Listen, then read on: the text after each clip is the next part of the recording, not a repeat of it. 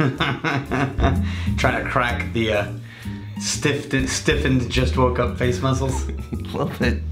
Kind of crack the little eye creases. It's just the... Hoorah! It's just the weekend, shaking off the weekend. Yeah, usually weekends are relaxing, but... It's the weird morning late. Yeah. Alright. Alright. So, I know there's a lot of people that have been waiting a good long while for the best Irish whiskeys for advanced whiskey drinkers video. That's true. And every time I brought it up, I've been promised, oh yes, we'll do that next time, we'll do that next time. Now here's what we're gonna do, because he just promised we're gonna do it Friday. For Friday. And if that doesn't happen, I'm gonna give you Daniel's personal phone number. And you need to call him. And did we already take suggestions? Give him so much. Yes! It's been so long. Yes, we did. I know I have a spreadsheet somewhere. I just haven't looked at it for a while. You said, hey, those Irish suggestions, those were good suggestions. Okay, good. It's just been so long. Yes, it has, is my point. I forgot. Yeah. All right, well, today it's another patron saint day. Brendan Kite sent us another one. And this one's going to be kind of fun.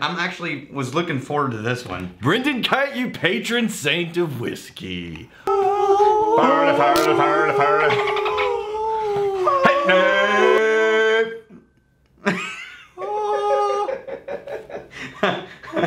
if anybody catches that reference again. All right, so this is the Glenlivet Code. Yeah. Now this was. How do we go from doing no Glenlivet ever to two Glenlivets within very close proximity to each other? I don't know. Science. Because Brendan said this was inspired by the World War II code breakers. Oh. But this is crafted by the master distiller Alan Winchester. Super fancy. And the trick is... Look at that ball. Isn't that cool? I know. Yeah. Wax and everything. Well, it's not wax. I think it's metal. Is it metal? Yeah. The trick is to figure out if you can figure out the tasting notes of this whiskey that the distiller selected it for blindly. And you can actually take their test on the website and see how close you get to it. So I took it this morning. Right. I'm gonna have you take it and see who gets a better score. Okay. And I should write down my score first. But what if the distiller was wrong with his opinion? Yeah, exactly.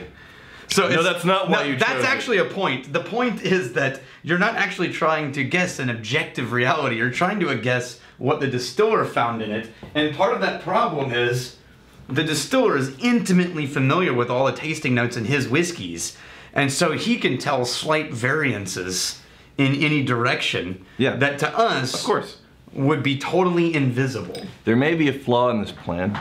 Yeah, how so? And I could have overcame it. I could have pretended to be, you know, valuable in this episode. Wait, I'm writing down my percentage.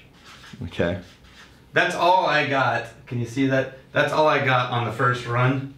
Do I have to? I only tried it one time. All right, so it's either going to be an advantage or a disadvantage. I brushed my teeth like 15 minutes ago. Oh yeah, that's a disadvantage. It's a disadvantage? Yeah. It's not going to make me more sensitive? No. No? You're going to have an aftertaste of... You take a sip of orange juice after you brush your teeth, it'll take your damn head off. Yeah. Because it's just, I don't know, this may be... Maybe you got an edge. Yeah. Now I'm going to give you my, well no, I'm not going to give you my tasting notes yet. Was it just me? I'm going to give you this. I'll ask you questions, how about that? Okay. And then we'll talk about it. Okay. Okay. Were there questions on the test? To start with, on the nose. Were there questions? Yeah. Are you getting caramel, toffee, or dark chocolate? I'm gonna go toffee. Mild, medium, or intense? Oh, that's... See, he's gonna want to say it's like medium. It's actually mild. Okay. In the world of Scotch, it's mild. Red apple, peach, or fig? Ooh, man. Red apple, peach. Oh, well, good lord. It's either fig or red apple. I'm gonna have to say red apple. Red apple. Mild, medium, or intense? That's gonna be medium. Medium, okay. Cinnamon, vanilla, or treacle? The, you know. Not cinnamon. Treacle. Treacle. Remember you got on? Yeah. Because neither one of us knew what the hell is treacle. Yeah, it's like we're in Texas, damn it. It's called molasses. We're not from Vermont. What were the options? Cinnamon, vanilla, treacle. It's either vanilla or treacle. I'm gonna say vanilla. Okay, mild, medium, intense. Let's go. Man, everything about this is mild for me right now. Let's just say medium. Okay. Floral, dried fruit, or smoke? Not smoke. Okay. Floral or dried fruit? I'm gonna say floral. Floral, mild, medium, intense. It's gonna be medium. Okay. Now you're into taste. Actually, I'm gonna say intense floral. Oh, I'm gonna see if I can go back. Oh, don't worry about it. Don't worry about it. Oh, I'm adding intense. Okay. Taste time. Now.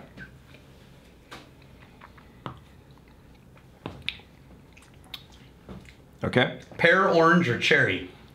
It's gonna be pear. Pear, mild, medium, intense. It's gonna be a medium. Okay. Pineapple, banana, plum. I'm gonna have to say plum. Okay. And level? That's a light plum. Okay. Ginger, nutmeg, or raisin? Raisin. Okay. It's gonna be an intense raisin. Okay. And licorice, boiled sweets, or cinnamon? Licorice, boiled sweets. I'm gonna say boiled sweets just because I don't think it's licorice or cinnamon. Okay. Yeah. And intensity? Let's say intense. Okay, why not? Yeah. All right. You got 34%. Oh yeah. It says apprentice distiller. Now I found somebody online Right. who got 100%. One of the reviewers, he says. Now he does have the screen capture of 100% on his screen. So however many times he tried it, who knows? So what was their? What were the right answers? They're going to announce at the end of the year. I know. All right. I got 48%, which just said, good job. A pat on the head. Yeah. At least you tried. Yeah. Nice try, you fake som. It's a participation. Yeah, participation trophy. Yeah. I got my, hey, if this is a participation trophy, Yeah. I am all for that. So, did we just totally give the tasting notes for this? No, because you only got 30-something%. So take a third of those. But only you don't know which third. You don't know which one. And you'll get, but yeah, those were the tasting, those were very similar to what I got too. Yeah. Yeah, so the fact that there were like banana and cinnamon and stuff, like, man, I don't know. I'm gonna see if I can do a quick recap on the one I did.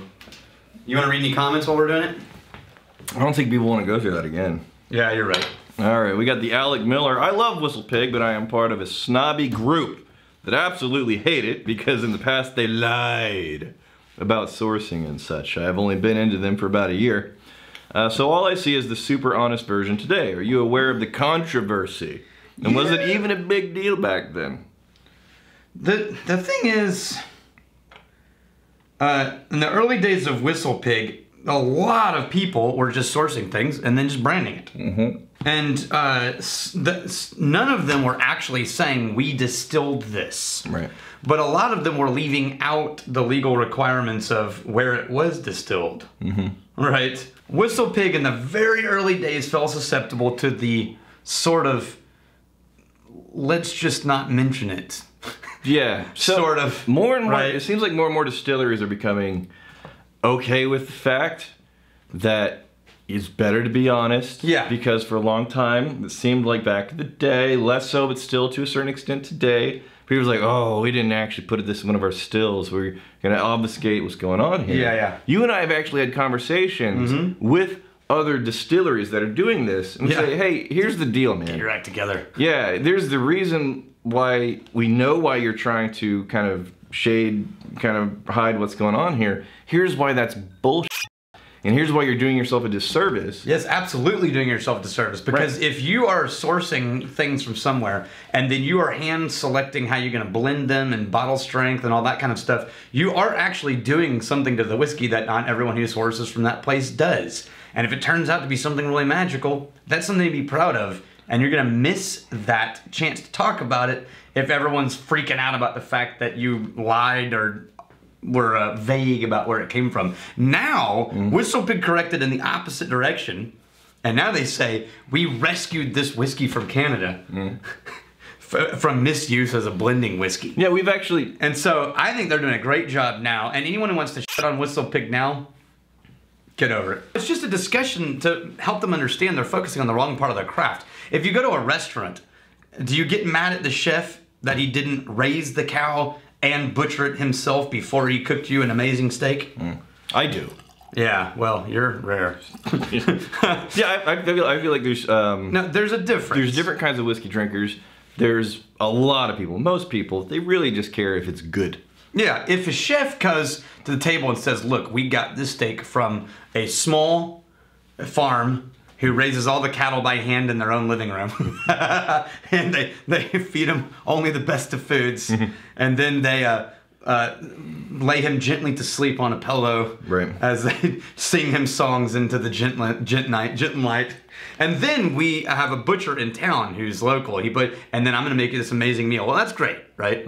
But if the chef is like, I did everything myself, and then you meet him at like this Costco, and he's buying chunks of steak, and you're like, hey, and he goes running off. That's kind of the same kind of problem, right? It's like, look, we were very careful about where we got our whiskey and where we selected and which barrels we chose.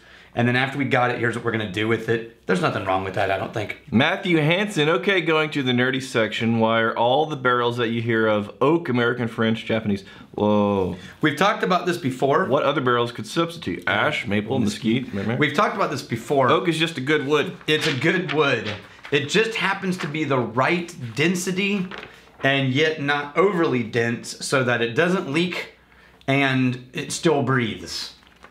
It's just the nature of the beast. There are plenty of people using other types of oak to try things, or other types of wood, but nowhere are you going to have the same kind of acceptance of it because of its perfect middle ground. We asked a Cooper in the whiskey tribe about this. The Weddell. The Weddell. And he said they've actually tried using red oak. Yeah. And it smells like somebody peed on the barrel and it leaks. Yeah. So they're trying other stuff. I really want to know what his notes are. Yeah. So I can argue with them. We should revisit this once they release the notes. really want to argue with the master distiller of his own product that he spent years crafting, dialing in. Wait. Thomas Foster. Okay, ditch this. Because we're going to end this video with a happy birthday. Okay. To one Josh Gaberbaboy. Oh, Josh Gullimaneni? Gullimaneni? Yes. It's your birthday. Happy birthday. Happy birthday. Finally old enough to legally drink. Oh. I'm so sorry. I've poured that man so much whiskey. Yeah. Josh Gaberbaboy. You happy birthday, happy bastard. Birthday, you patron saint, because he is a patron saint. Here's to fighting, stealing, and drinking. If you fight, may you fight for a friend. If you steal, may you steal a lover's heart. And if you drink, may you drink with us. That guy was totally wrong, by the way. Hey, thanks for hanging out with us in the Whiskey Vault. Don't forget to throw in a like, hit that subscribe button on the bottom right, and drop a question or comment down below.